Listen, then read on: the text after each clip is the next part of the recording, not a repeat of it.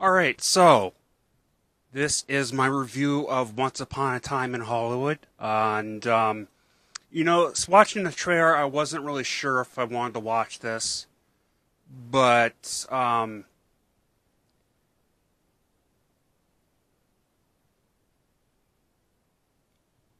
it comes to the Quentin Tarantino, he's a hit or a miss with me. Um, he's a good actor, but, it's just, again, a hit or a miss for me, and so I didn't know what to think of this. I did like a couple of his films. I believe I did a review on one of them.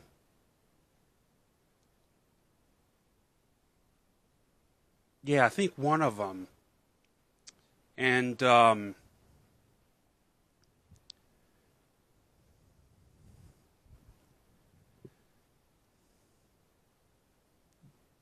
definitely it was a little slow in the beginning, first half, first hour.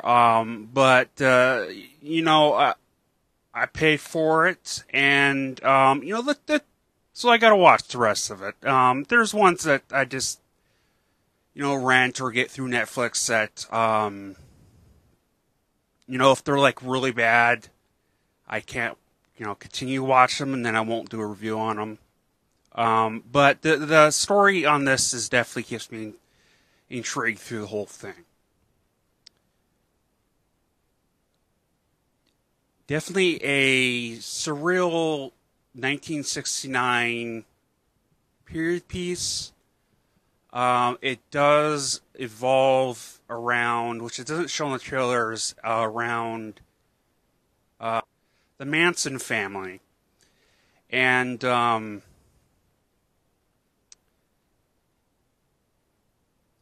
lot of these are based on real celebrities at the time. I don't know much about this, who they were supposed to be, what they're like. So I can't really judge if they got them correct with the way they looked, or um, if the acting of them was right. But just the acting in general of the people playing them definitely did a phenomenal job. DiCaprio and I think Brad Pitt. Is it Brad Pitt?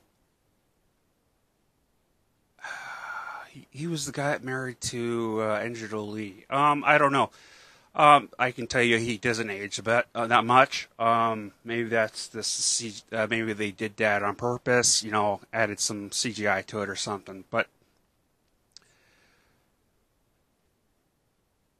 definitely a interesting piece of history.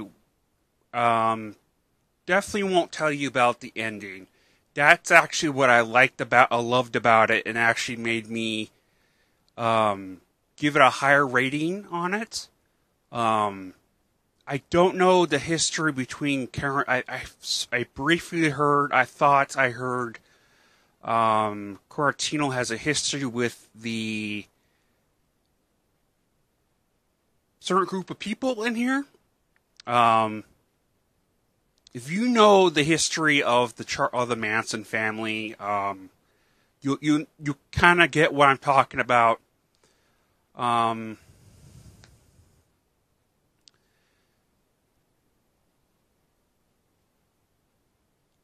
the thing the stuff that I do have a problem with this movie is, and it's a criticism, is the certain shots were shot weird, from scene to scene, and it kind of felt a little jumpy. And then also there was a lot with combined with those, along with some other scenes,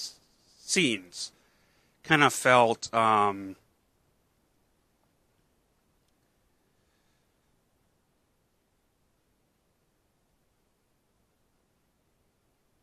what is the word I'm thinking of?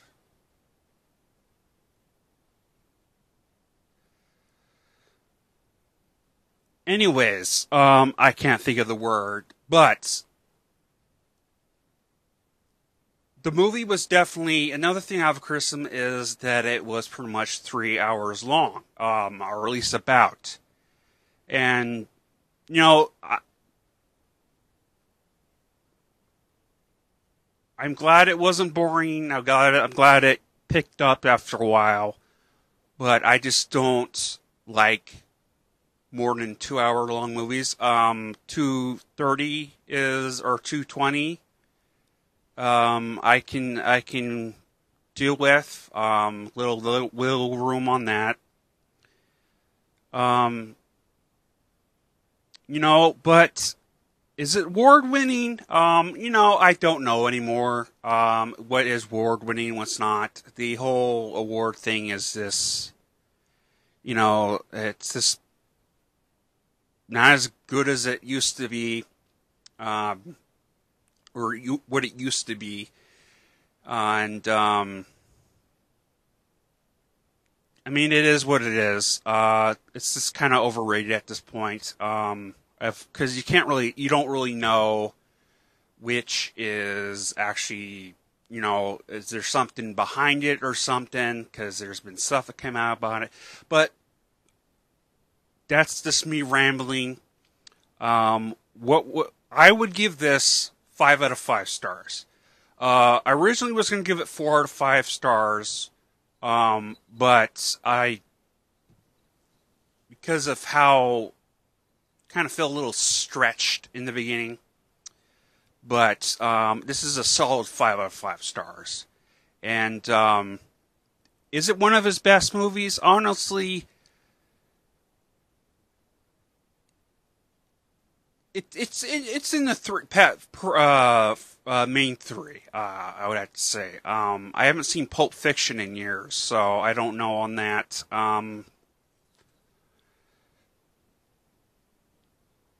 Honestly, though, something that surprised me about this movie before I let you go is the fact that there wasn't really a lot of blood and gore in here. Usually, Cornetito does like an over-the-top blood scene, so definitely something not normally him. And but anyways, this review has gone long enough. So please like and subscribe. And happy holidays, everyone, and stay safe and stay warm.